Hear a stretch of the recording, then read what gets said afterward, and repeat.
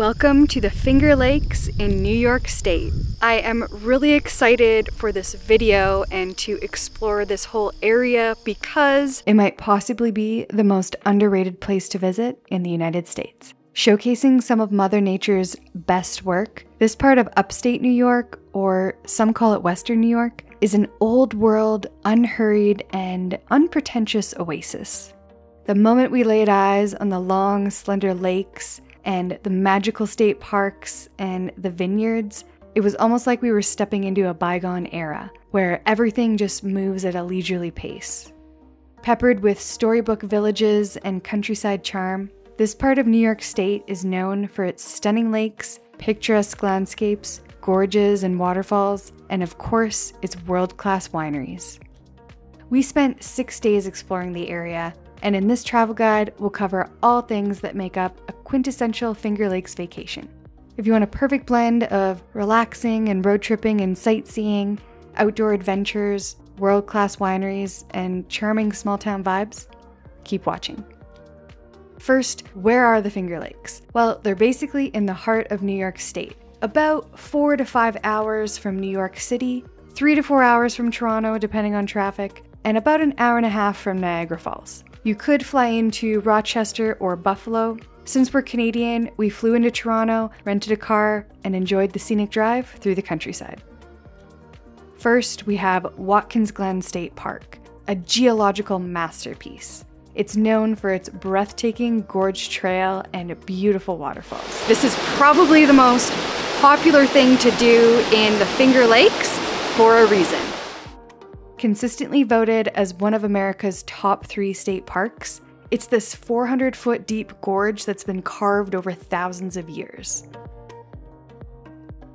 On this hike, you're greeted by these enchanting stone staircases and bridges that follow this path over and under 19 waterfalls.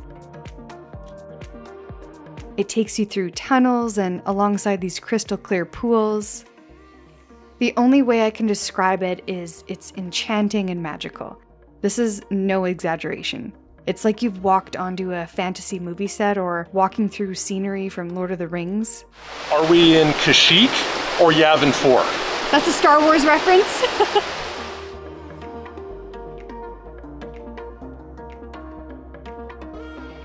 Next, Taughannock Falls, which is just north of Ithaca, home to Cornell University. Here you'll find the 215-foot high waterfall, which is actually 33 feet taller than Niagara Falls. It's the tallest free-falling waterfall east of the Rockies in the United States.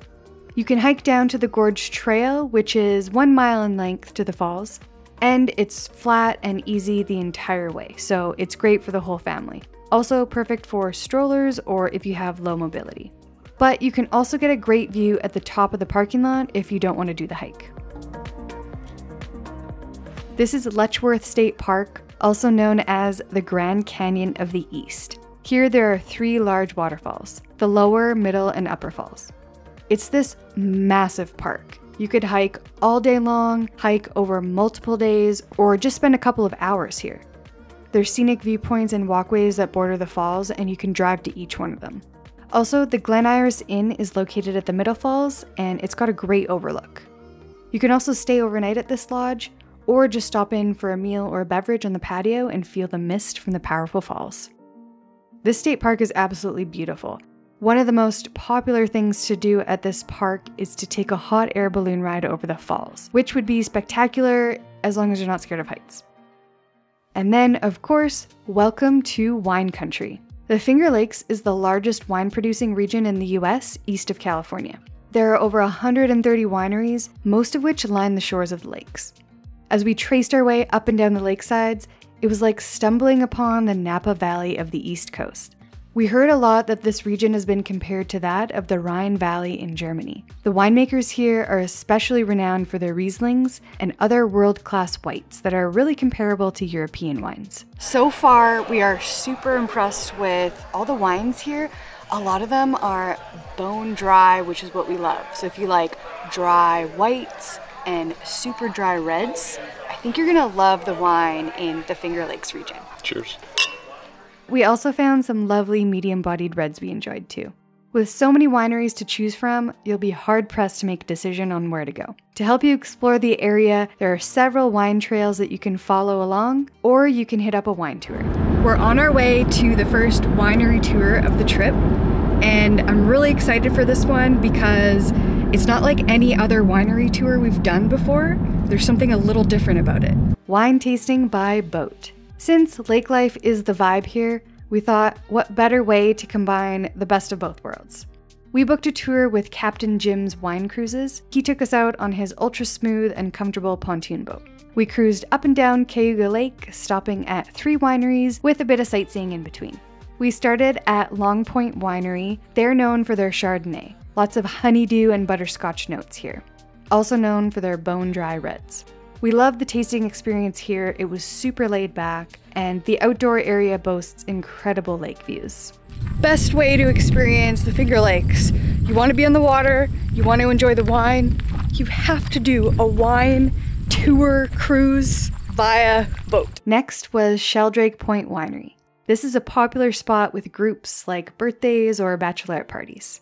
Here they're known for their dry rosé, and they were actually the first winery in the Finger Lakes to offer it. Our final stop on the tour was Thirsty Owl. They have a great bistro for lunch, great views of the lake, and I think the wine tasting here was only $5 for 5 wines. We were also pleasantly surprised because we found a Malbec here. They're the only vineyard in the region to grow this grape. Before we move on from wine, here are a few more wineries that stood out for us because of their unique offerings. Billsborough Winery had a chocolate and wine pairing that was absolutely delightful. We loved the wine tasting room at Lacey Magruder because it was like a mix between Harry Potter and an Irish pub theme. Fox Run Vineyard runs a really cool experience. They've got the Taste Buds tasting flight where you get 5 bites to nibble on with each wine that you try.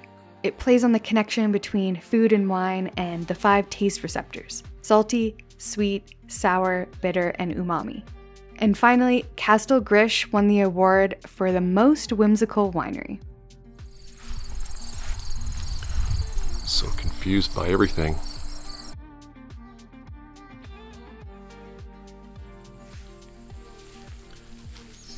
My spirit animal. And if you're not a wine fan and you've still stuck around, not to worry. This bountiful region also boasts some incredible craft breweries and cideries and other treats. We loved the Finger Lakes Cider House, and wow, did they ever know how to do charcuterie boards here. And what pairs very well with wine? Cheese, of course. So we visited the nearby Lively Run Goat Farm. Here, we got to not only meet all the goats and have some fun with them, we also sampled their cheese tasting plate with over a dozen different cheeses from both goats and cow's milk.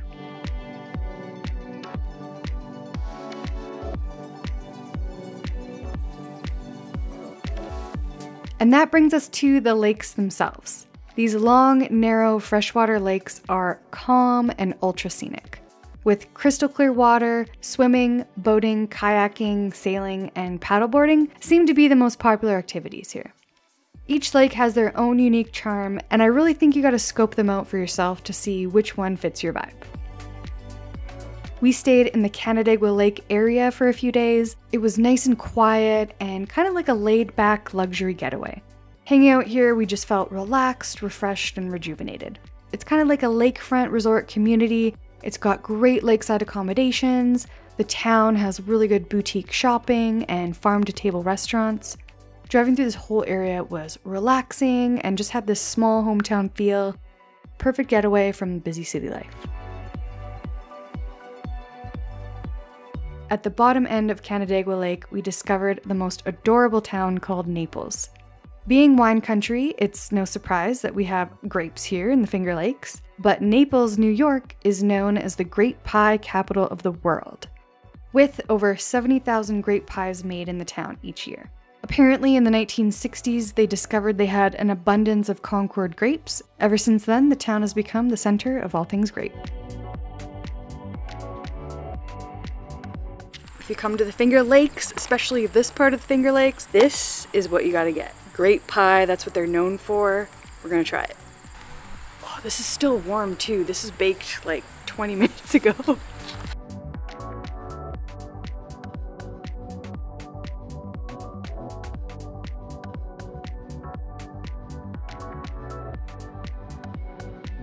Watkins Glen is another hub, and it was a place of contrasts in the best way. It had some of the most pristine natural beauty and high octane energy.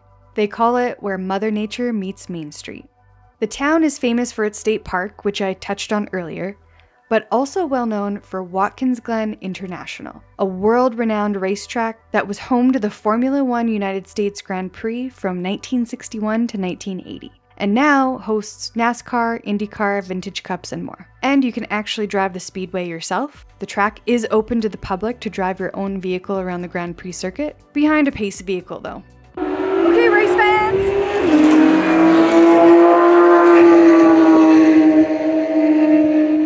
Today we are crossing an item off my husband's bucket list. We are driving the historic Watkins Glen racetrack today.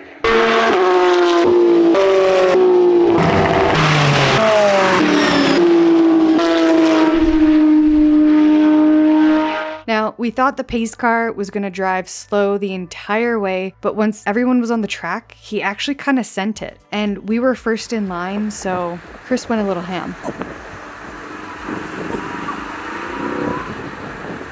Little tire squealing?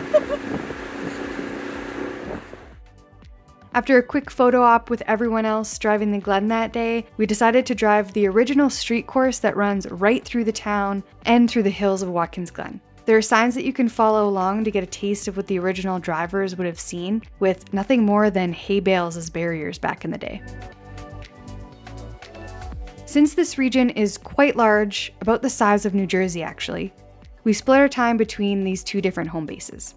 Like I said, we stayed in Canandaigua for a few nights, and a few nights in Watkins Glen, which was a little more central. I think this is the best way to do it so that you can see as much as possible, since it can be up to about an hour's drive between some of the most popular places to see. We stayed at this beautiful lakefront property in Canandaigua for the more relaxing and rejuvenating part of our trip, and then a scenic lakeside hotel near Watkins Glen. Those deserve separate videos though, so stay tuned to my channel for that. I hope you enjoyed touring upstate New York with me. Thanks for watching, and I'll see you in the next one.